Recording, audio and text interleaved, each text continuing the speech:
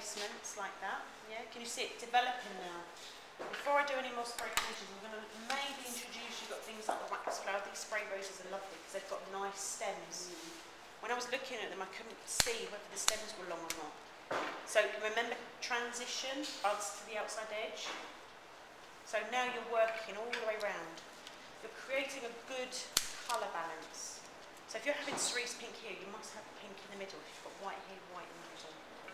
Follow that pattern as well. So look for some of the small spray roses. These are nice spray roses. I'm really pleased about them. Good.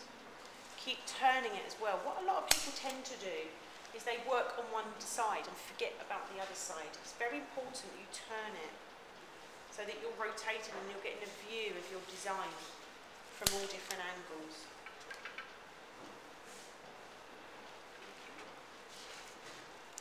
Again, remember, bringing the colour towards the centre, being slightly smaller. I'm going to raise some in a little bit. Really highlight that focal flower, so that focal flower looks like it's got some sort of starting point there, so that your eye goes there first. I'm going to bring that towards, again, 3. Why do you think I use 3 roses and not 5 or 4 roses? Because 4 make square. Yeah. Yeah, so it makes your eye look like it's in a square and this is a round. So 3s and 5s work well. So I tend to buy in 3s and 5s. The only time when I do buy 4 is when I need one as a focal, then the 3. So it's an odd number to buy, but that's when you need them. That's a bit big, that rose. I'm just going to change it to a slightly less open one. And use all of your stem. Don't just, you know, look at all the different sizes. Create some recession, yeah, so create a bit of depth. Your design is interesting when it's got some depth to it as well. So the stems are all at different heights. Always cut your stems at nice clean angles as well.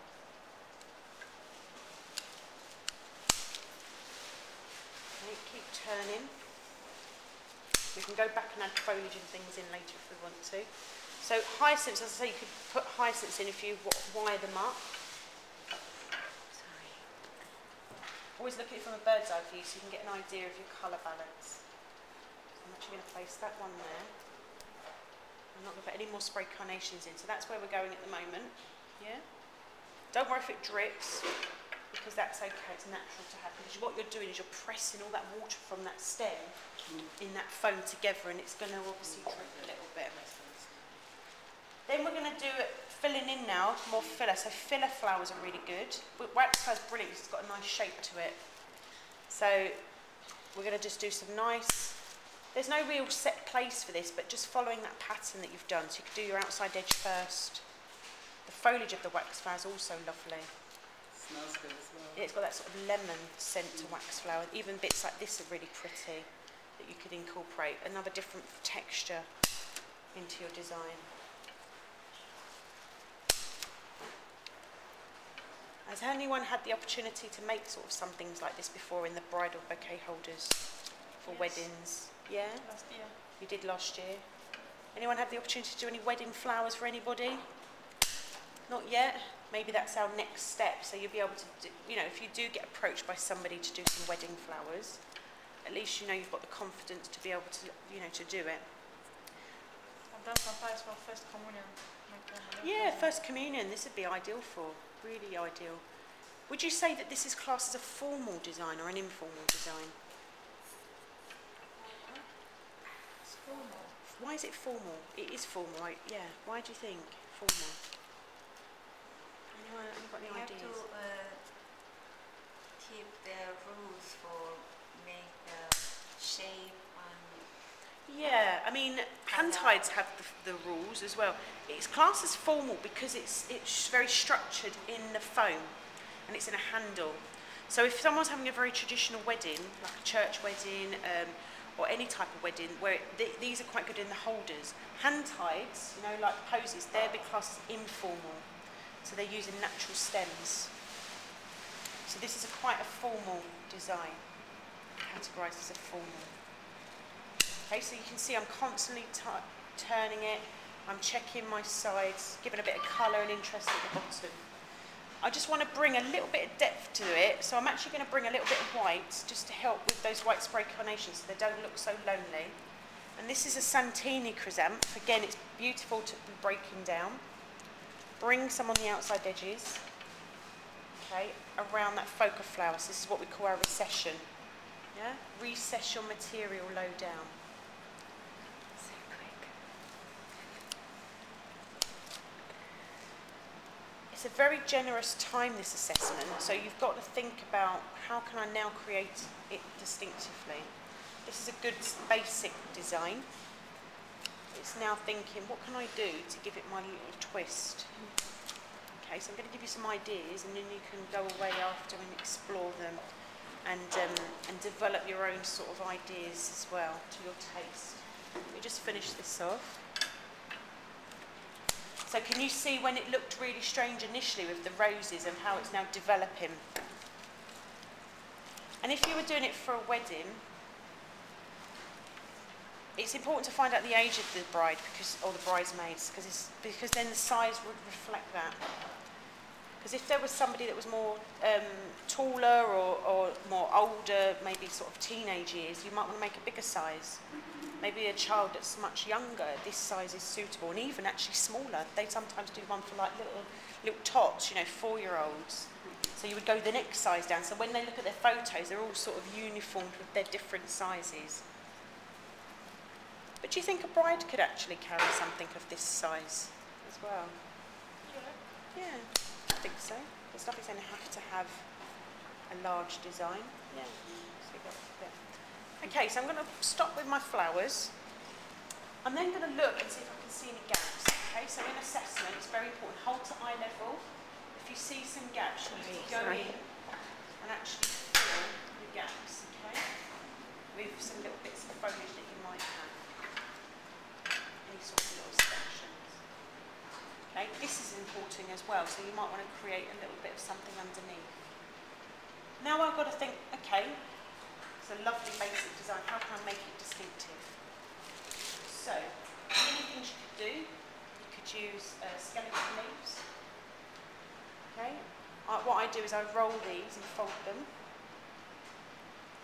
and then I use my wire. Say a 46 wire is suitable for this, it's quite light material, and I do what's called a double leg mount. Hold under my thumb, bend, wrap round, which I'm sure you've done for wiring before. Then you straighten it. It's called a double leg mount because 2 legs. 2 legs. These are lovely because it's a nice point. Maybe you might think, oh, I could put these on my outside edge. Okay, you've got to know it. You've got your anchor now into your foam. So you've got to find a little piece of oasis though. Yeah, and you can incorporate some of those around, which gives you quite a different texture, doesn't it? So that softens it a little bit. So again, just pinch under the thumb, bend down and wrap round, double leg mount, and straighten. And then cut them so they're not too long. And then you might want to find, maybe do 3 of those, possibly, in there. Just do 1 more. You don't want 2 big ones, you see. You need to find sort of nice, suitable ones. So that's something that you could do. Feathers, if you wanted to incorporate feathers, wire technique is exactly the same, no different.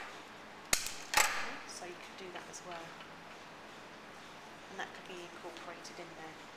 You could, pins, if you wanted to, you could obviously dress your roses. I don't know if you've done that before. You've got the Diamante pins as well. You can actually put a pearl in the centre of your flower, into the focal flowers. You could also dress the flower design if it's to make them, but you've got to be visible. There's no point just losing them in there. So you could do that sort of thing. If you were going to do ribbon, how do you think we can use ribbon? What do you think? Do little bows maybe? Sort of little, this is lovely because it's ribbon edged. So you could do some little bows, little loops. Like ribbon trailing off. Yeah, you could do ribbon trailing off.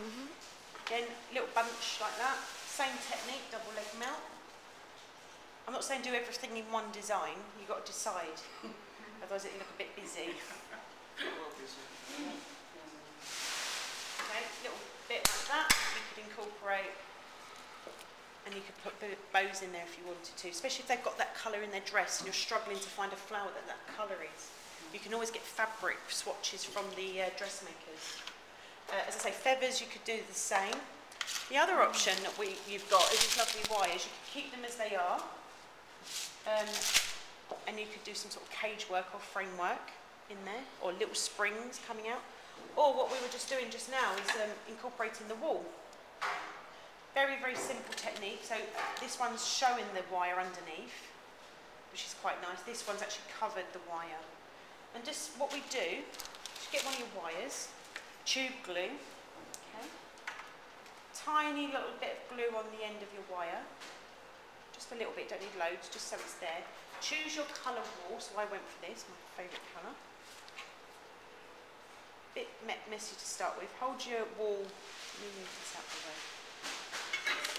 Hold your wool where your glue is, and then just start working down the stem. If you want it to go very dense and close, like that one, so you don't see it, all you do once you get to a certain point is just very carefully just push your bits up. Or you can do it as you go along and do it quite tight. If you want to do it loose, you just literally just let the gaps show. And you just roll around and feed. And what's nice is with the different colour wool, you're actually seeing all the different colours as well. One of the, in that book there, they actually do this, but they actually put a wire in a drill. You know, like a normal household drill, yes? And they turn the drill on, and this is spinning. And you hold the wool, and it gets bigger and bigger. Christina maybe can do a demonstration of that for us at one stage, because she's an expert with the drill. She did that. Is it quite fun, Christina, isn't it? And you can control the wool, and you can make thicker sections and thinner sections. And you just literally keep going down until you've got enough to what you need. Look how quick that technique is. It doesn't take long at all, just that sort of movement in your finger, and this one guiding it. I'm keeping my fingers quite close though, I'm not sort of, so it gives you a nice, otherwise you tend to go to the same spot. When you've done enough and you're happy, you think I've finished that now, just put a blob of glue, whoops, just to stop it from coming off, cut your wall away, and then go down to that section there. Oops. Just, it dries very quickly actually as well, which is good. Yeah, and then you cut it. I'm surprised, yeah. You could tease it like this. So you've got some sort of framework or cage work, which is quite pretty. So it becomes part of the design. You could find something to go round, probably a bit too small, a pen of some sort. So you could go around a pen. And do some little springy bits.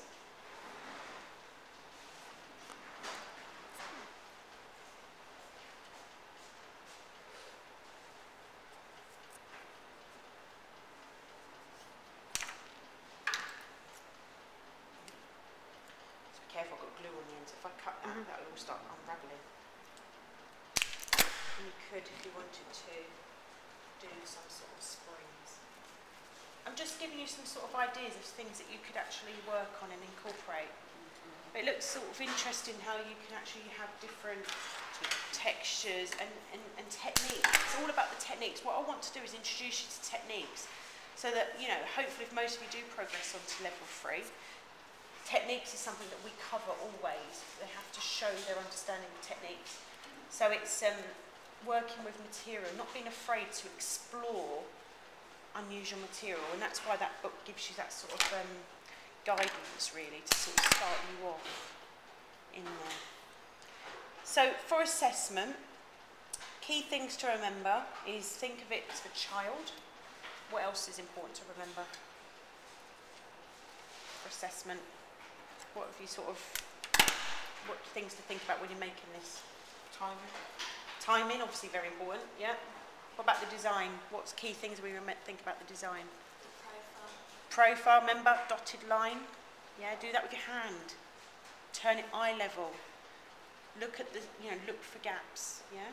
Focal flower. What are the other words? Remember those terms that we use about what's the one with the small buds to the outside edge? Transition. What about the one where I bury things low down? Recession. Recession. Colour balance. So if we think about principles and elements of design, dominance. Where's dominance in this design? Focal. Yeah. Proportion. Maybe someone on this side of the room. Proportion. Where's the proportion in this design? Proportion. The pink roses. Pink roses. So size of flower in relation to the size of the design. Size of design in relation to being for a child. Yeah. Harmony. Where's harmony? Karina, think where harmony is. The colour match. Colours. So it's remember harmony is like if it's pleasing to the eye. We're all happy. There's not anyone sort of fighting for attention. Rhythm. Where's my rhythm? The way that you place the flowers. It is. Where else is rhythm? You place the flowers to create a... Is a wire. Yeah, so this is rhythm, movement, so it's sort of flowing through. Also the pattern, the repetitive pattern creates rhythm as well. Yeah? Scale is obviously size of design. So you've got every flower design we make, whether it's a buttonhole, a corsage, this, a big arrangement, the principles and elements of design are there and visible.